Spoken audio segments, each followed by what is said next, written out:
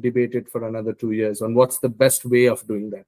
If they don't find it to be the best possible way, fair enough. But if they think there is value in it, please go ahead and start, pressing the pedal, because otherwise, again, we're just going to lose valuable time. And I'll just give you one example.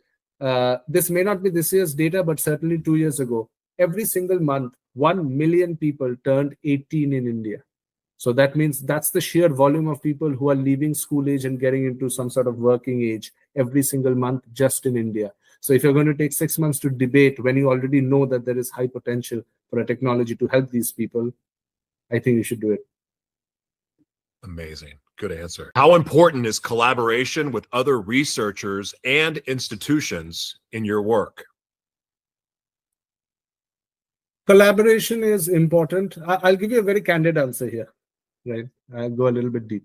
So collaboration is very important here. I think some of the biggest breakthroughs have happened because people have been willing to share their research. Researchers and scientists always do that. That's one of the hats I wear and my co-founder wears. Companies don't do that. We've been doing it till now. OpenAI, etc., did it, and if you know, now they have stopped publishing. Google has stopped publishing. I think that's going to be a problem. But there are also reasons for that, because also as technology matures, you also have friction between superpowers and countries. That's one of the reasons why they may be stopping to do that.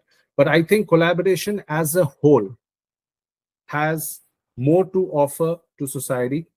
And I think the entire open source movement, Llama 3.1 just came out from Meta, which is open source.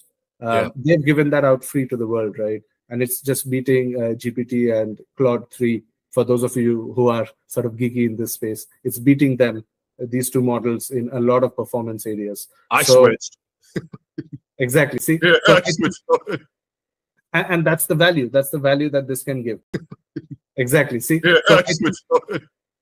And that's the value. That's the value that this can give. But there are, of course, risks. We have to be very, very open about that, because you switched, I switched, somebody naughty may have also switched.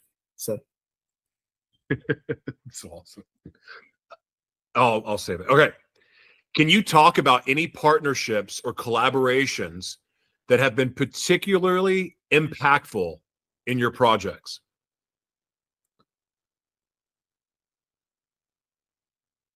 So the Innovate UK grant, that was obviously one of the very important stepping stones in our journey that really gave us the first sort of capital push that we needed.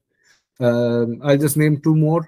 The UNHCR camps, that was the first sort of UN body that trusted us, with BCF in collaboration.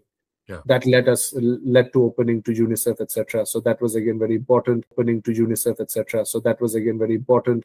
We've also been supported by a accelerator called Dohe, who give a lot of support for free. There is no equity, there is nothing involved. Really appreciate their work as well, and they are really dedicated in spearheading EdTech solutions, again, to make the world a better place. So good. So good. What are some ways the community can support the mission to upskill underserved students through AI? What I would say is talk about AI in general, look up on it and see where the benefits are. If you really want to support us, you can share our work. We are also always very open to talk to schools, NGOs, etc., to also support them.